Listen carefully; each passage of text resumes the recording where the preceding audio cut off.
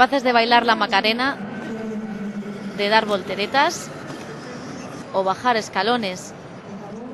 160 robots se han reunido en Valencia, en la Ciudad de las Artes y las Ciencias. No están solos, vienen con sus creadores, 350 estudiantes de la Comunidad Valenciana que compiten en 3 categorías distintas.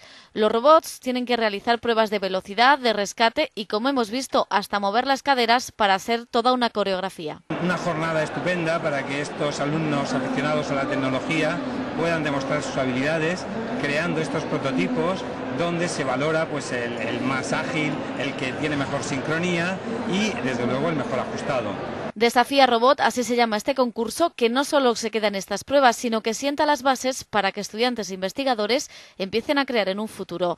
Porque los robots tienen mucha vida por delante y muchas utilidades que ofrecernos.